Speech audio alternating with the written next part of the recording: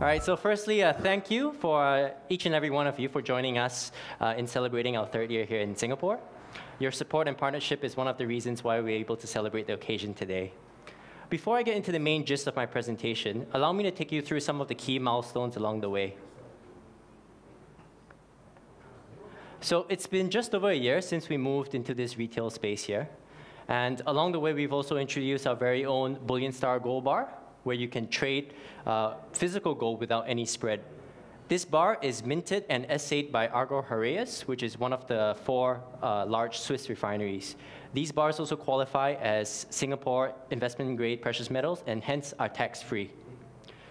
In addition, we've been bringing in a wider range of bullion products and numismatic products, and you can see our display cases over here filling up quite nicely. We've also released our charts feature, like what Torgny mentioned, and this will allow you to use gold and silver as a ruler to measure other assets. Recently, we've also launched our stored value facility. This is kind of like a fancy name for saying that you can keep funds with us on your account. This helps you save the cost of paying repeated bank fees, so you can transfer a large sum, especially if you're living overseas, and then use that sum of money to purchase in smaller amounts of gold and silver if you wish. This will naturally speed up the transaction flow here at BullionStar, and you'll be able to see all your bullion holdings as well as your cash holdings all in one place on your account. Now, as we take a step back and take a look at the global gold market, Torgny touched on the Chinese gold market earlier, and I thought that this cartoon would fit right in.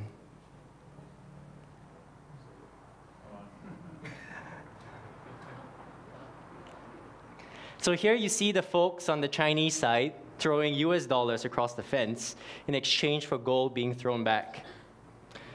Now let's put modern day economics aside and just looking plainly at the cartoon. Doesn't something inside you just tell you that something's not right with this picture? Who do you think is getting the better deal? Of course, this is putting it simply, but I think the principle of it still holds true. So as we touch on gold prices later on, firstly, I think there's been a lot of misunderstanding in the gold markets. So for clarity's sake, I think it will be helpful to present a more structured and deeper view of the factors and considerations that affect gold and silver prices. So this is kind of the framework that I use to think about gold and silver prices, and here's what I'll be covering today. So first, I'll be walking through some of the fundamental reasons for owning physical gold and silver, and then I'll touch about what the current market sentiment is like for gold. I'll point out the main reasons for weakness that we're seeing in gold and silver. And lastly, I'll provide some insights into the physical market. So let's jump right in. Fundamentals. So oftentimes, I think people forget the main reason for owning physical gold and silver. You see, if you buy paper gold and silver as a trader, then not much has changed. In fact, you might be liking the volatility in the markets. With the introductions of gold ETFs in 2004 and subsequently paper gold CFDs, we're seeing a lot of new retail participants enter the market over the past years, looking to take advantage of the price swings and making money off them. I mean, as a retail trader and one that is looking for a quick way to make money, the odds are really stacked against you in this market. Firstly, there's a huge information asymmetry where professionals have much wider information access than you do as a retail investor. And secondly, institutions can actually purchase deep book data where they can know all the different order levels so that they can flush out weak hands. But now, here's the difference. If you've bought physical gold as a saver or as protection or insurance, then the reasons for doing so are stronger now than ever before. Like what Torgny mentioned earlier, the fundamental reasons for owning physical gold and silver is to protect yourself against the risk of the crash of the debt system that has been built up over years and years, or to protect yourself in the event that paper currencies lose their purchasing power, or thirdly, if and when the paper and gold silver markets default and cannot pay you any trading profits, let alone give back the initial capital that you deposited with them. So whether we get debt defaults across the world, or paper currencies losing their money, losing their purchasing power, or whether gold and silver paper market defaults, you own the physical stuff for all of these reasons. So as a saver, I would say that the fundamental reasons for owning physical gold and silver are still there. In fact, they are stronger now than ever before in our current economic environment. From an investment perspective, if you focus on price, you might be thinking that gold is losing money. But if you relook at it and you think about the primary reasons, the main reasons for owning gold, then the fundamental reasons are stronger than ever. I mean, who knows how long more this credit or debt bubble can continue? Who knows the day when the masses of people lose faith in paper money? I don't know when these things might happen, but I'd rather be insured and protected early against these outcomes than be too late. From a market sentiment basis, there's been a lot of negative sentiment on gold over the past year or so. We see news on how gold, along with the rest of the commodities, are on a downtrend and might go even lower. We read analysis pieces on how gold has lost its quality as a safe haven asset, or even how it's lost its luster. On the COMEX market, which at present still remains the most popular derivative market for buying and selling paper gold and silver futures, the speculative short positions are close to their all-time highs, where speculators are selling gold that they don't own in the first place, betting that the price of gold will go even lower. But you see, the thing to note is that in all of these sentiments, they are focused on paper price of gold and not physical gold. The way I see it, it's about calculating the amount that you own correctly and being able to hold on to your gold and silver for the long term to protect yourself against this risk that I mentioned earlier. And not getting taken out when you have like a sudden need for funds and you lack the liquidity for it. So what are some of the main reasons for weaknesses that we are seeing in the spot prices of gold and silver? Firstly, I think the main reason for this is actually the strength of the US dollar. Because gold and silver is usually priced in US dollars, with the strength of the US dollar growing, it has a negative effect on the spot price of gold and silver. The current strength of the US dollar might seem counterintuitive with the sheer amount of money printing that is going on in the States, but it's because of its reserve status, like what Torgny pointed out earlier, that there seems to be enough demand to prop up the value of the US dollar and not cause it to devalue. Here's what I mean. Firstly, more than 80% of global trade finance is denominated in US dollars, according to Bank of International Settlements. This means that when importers or exporters or banks or financiers, insurers, when they issue credit or debt, 80% of it is denominated in US dollars. Secondly, commodities such as gold and oil are usually priced in US dollars, which means the US dollar makes up the carry trade when people or institutions around the world want to invest in these commodities in financial markets. Let's say a large commodities company in China holding Chinese renminbi wishes to hedge their risk by going on a forward or a futures market. Unless they have OTC arrangements or are going through some of the newer exchanges, their home currency would first be converted into US dollars and then used to purchase a forward contract or a futures contract.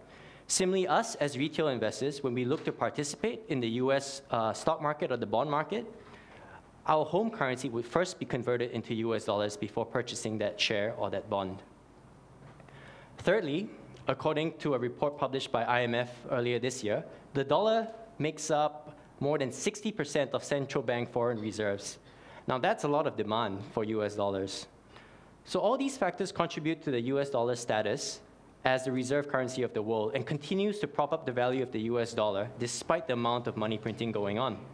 Let's take a look at the effect of the strong US dollar on gold.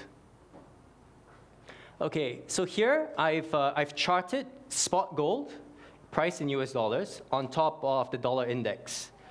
Now, the dollar index is an instrument that tracks the value of the US dollar relative to a basket of weighted foreign currencies, which consists of the euro, which makes up the heaviest weight, the yen, the pound, the Canadian dollar, the Swedish krona, and the Swiss franc. So essentially, the dollar index rises when the US dollar gains strength compared to the basket of currencies. As gold is priced in US dollars, there's an inverse relationship with the strength of the US dollar. That means if the price of the US dollar goes up, the price of gold goes down. But let's say I want to get a clearer picture of the correlation in gold so that I can see an indication of how much gold's weakness is correlated to the strength of the US dollar. I would simply flip the US dollar index around and use the inverse index to find its correlation. So that's what I've done here. So here you see, this is actually the dollar weakening. So black is the inverse dollar index, and gold is gold. So from 2001 to 2009, we actually see the dollar value decreasing because it's the inverse. And similarly, in correlation, you can see gold's price increasing. So gold reached its all-time high in 2011 when gold hit $1,900 per ounce. And then we've seen a period of consolidation. And here you really see that when the US dollar weakens, gold follows. But I'd say, from looking at this, the US dollar has gained a whole lot of strength, but actually, if you look at it, gold has held its ground comparatively. Now, another question that I usually ask is, if we're living here in Singapore or just across the border in Malaysia, why should we put so much attention on gold price in US dollars? If the money that we earn and that we pay our bills in are in our home currency, shouldn't we view gold in our home currency to get a better measure? So let's take a look at gold price in Sing dollars and in some of the currencies of our neighboring countries. So this first here we have gold price in Sing dollars. The Sing dollar has been relatively strong compared to its neighboring peers in the region. So price-wise, it's actually hovering relatively close to where it was last year around the same time. But now if we cross the border, it paints a very different picture. So here we see gold price in the ringgit. And because of the depreciation of the ringgit, gold is actually close to its one-year highs. Similarly, when we look at Indonesia, we see gold hovering close to its one-year highs. In fact, gold in the rupiah is actually closer to its all-time highs due to the currency depreciating and losing purchasing power. So you see, gold tends to hold its value in the midst of currencies losing purchasing power. You know, some of you may have heard of the term currency wars, coined by Jim Ricketts. It's a term used to describe our current economic environment whereby countries are competing with each other by devaluing their currency, and Singapore is no different. Why is this, you may ask? You see, Singapore and these neighboring countries rely on trade surpluses, or it's the amount by which their net exports exceed their net imports to contribute to the strength of the economy, as opposed to the West. They have a bit more developed economy and have the power to run trade deficits, as Tony touched on earlier. So let's look at some charts. So this is Singapore's balance of trade. After the Asian crisis in 1998, we see that Singapore has been recording positive trade surpluses all throughout till present. Our current trade surplus stands at 6.7 billion Sing dollars as of July 2015. Here in Malaysia, similarly after the 1998 crisis, Malaysia has also been pulling in a positive trade surplus. As of July 2015, it stands at 2.3 billion ringgit. Indonesia, similarly, but they haven't fared too well recently. But as of July, their trade surplus stands at 1.3 billion US dollars. And of course, the big one, China. 60 billion US dollars as of July 2015. Now, when we compare this to a more developed country, like let's say the United States, what do we see? Very developed. $42 billion in trade deficit. Now, you might be asking, Luke, why did you bring this up? Didn't you just show me that the currencies of Malaysia and Indonesia were depreciating, and of course, most recently, China as well? It's precisely because in this region, exports are so important to the economy that these countries have to compete on price. And what's the easiest way to compete on price as a nation on a whole? It's to devalue your currency so that your products become cheaper and more competitive compared to its neighboring countries. So with this in mind, I think the probabilities lie in favor of the currencies devaluing further, especially now, with the biggest export nation in the world, China, devaluing their currency as well. So my advice would be to stock up on physical gold and silver if you haven't already, as this trend is not likely to end anytime soon, as currency wars tend to go on for a long time. So let's talk a bit about the difference between paper gold and physical gold. Well, obviously, physical gold is a finite supply of gold for sale, whereas in the paper gold markets, there's no constraint on the amount of gold for sale. A speculator can simply short the market, betting that the price of gold will go down and close his position for a profit if indeed it goes down. In the physical market, there's no leverage, which means if an ounce of gold is worth 1,600 Sing dollars, you would have to pay 1,600 Sing dollars to buy it. But let's say if it was leveraged 10 times in the paper markets, you only have to fork out $160 to gain exposure. And like you will see later on in my presentation, this leverage ratio is getting rather risky now. But let's take a look at how these paper markets are run. So I think most of you might have heard of COMEX. So COMEX is the most popular derivative market for paper gold and silver. So it's a futures market, which means that participants can buy or sell contracts and allow them to request for delivery at a later date, at a specified future date. Now, because a lot of these participants do not actually request for delivery, but rather keep their profits in currency value, it actually allows COMEX to hold less amount of gold compared to the number of contracts being exchanged. So with this in mind, let's take a look at how much the COMEX has in stock. So here I have a chart that goes from 2013 to 2015. I got this chart from Gold Charts R Us. It's not my own work, so I have to give credit where it's due. So first we have the price of gold up top, and next we have the open interest level. So the open interest is actually the number of contracts or the number of open positions on the exchange. Now each contract is 100 ounces. So if we multiply 100 ounces by the number of open interest, essentially we get the notional value of gold being traded over the exchange in May 2015, which was 41 million ounces. Now, COMEX keeps its registered gold stocks with different banks, for example, with HSBC, JP Morgan, Bank of Scotia. So in May 2015, the amount of registered gold stocks was only 373,000. So that means that for every ounce of paper gold, for every ounce of real gold, there was about 110 gold claims or gold owners entitled to that gold. So 1 out of every 100 ounces of gold, so if 1 out of every 100 ounces of gold on COMEX is claimed, COMEX will actually run out of gold to deliver. Now I've got the latest statistic as of the 4th of September 2015. Can anyone have a guess what that leverage ratio is like now? Maybe Lars. Yeah, no, I think it's 205 or 210 now, right? Very good. You've been reading Zero Hedge. 252 as of today. Really? Well, I mean, as of 2004, 4th of September, it was 207. 252. Wow, wow, wow. So this screen doesn't even have enough space to fit all my nice icons. Do you control copy on all those? Yeah, one by one, actually. No, I grouped them in tens and then I went for it. So I think that the probability of COMEX not being able to deliver and thus defaulting is actually much higher than the probability of them being able to honor their commitments to deliver, especially in view of the physical shortages that we're seeing on the ground right now. So what we're seeing on the ground is, like what Tony mentioned, shortages across the world on a huge scale. As some of you would know, the US Mint has stopped producing Silver Eagles, and the Royal Canadian Mint has a huge backlog of orders to deliver for. One of the largest wholesale suppliers in the world has stopped taking new orders for Maples and Philharmonics altogether. Here at BullionStar, we are very aggressive in terms of keeping high levels of inventory compared to our competitors. But for many of our products, once we sell out, it'll be hard for us to replenish them. So what now? What happens when there is such high physical demand, but the price of paper gold and silver still remain low? One possible scenario is a decoupling of physical gold and silver from the prices of spot gold and silver. We've got a small glimpse of this back in October 2008 when spot silver was trading for about $9 US an ounce.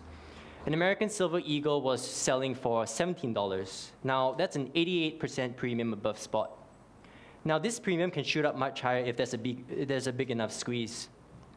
So in view of this, you gotta get physical. Personally, close to 50% of my liquid assets are held in precious metals. Some of you in this room might be more heavily invested than I am, some of you less, but the important point is to set aside an amount that you can let go of and put it in precious metals for the long term. It's my view that now is a good time to stock up on precious metals if you haven't already. And like I mentioned earlier, I'd rather be insured and feel safe and protected early than be too late. So let's look ahead and to see what you can expect from us here at BullionStar. So here's what we're working on at the moment. We are creating a dedicated mobile site that will be super user-friendly with full capabilities to be able to place orders on the go, to give you price updates, to view your portfolio, to read blog posts, and even have new features such as the possibility to set alerts on your phone. So let's say if the price of gold drops to, I don't know, 1,000, you get like an alert on your phone to trigger that. We're also revamping our desktop website which will include new features such as bullion deposits or transfers. Have any of you felt that it's actually really hard to find information on the different gold and silver markets around the world? Like, hard to find information about Shanghai Gold Exchange, what happens on the Dubai Exchange? What are some of the vaults like that hold these gold and silver bars? Who are the more reputable precious metals refineries? What are some of the central bank gold policies? So BullionStar, we are actually developing an exhaustive wiki-like portal, and we're working with the best in the industry to become the global online authority on precious metals. So that's a lot to look forward to, and I hope you've enjoyed my presentation. Thank you for your attention.